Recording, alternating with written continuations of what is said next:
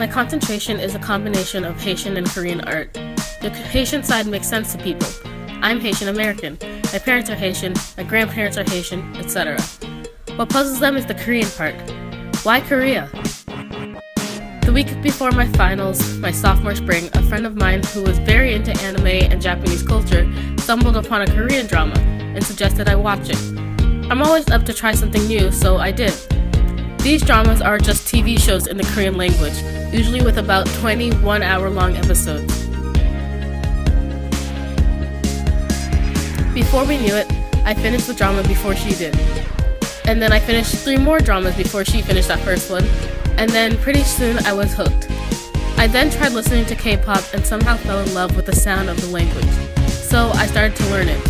By then, I had become obsessed with Korean culture and would try to incorporate it in everything I did. So when it was time to think of a concentration for ceramics, that of course is the direction I went into.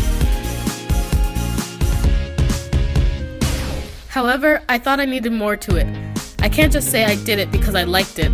So then I combined my passion for diversity and learning of new cultures by introducing my origins with my interests. Have you ever seen a combination of Korean and Haitian anything combined? Didn't think so.